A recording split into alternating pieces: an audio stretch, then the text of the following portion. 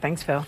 Well, now some couples who have been together for a very long time enjoying a surprise celebration this Valentine's Day. They commemorated the day with an unexpected vow renewal ceremony at the Belmont Village Senior Living Home in Fort Lauderdale. The event featured displays of their wedding pictures, a touching ceremony, and even some delicious wedding cake. We got married in Australia, and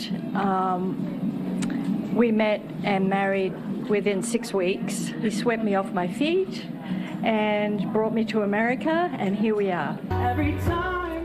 4 couples who've been married for more than 50 years all took part in the special occasion. That's great. Congratulations, more than 50 52 years. right there.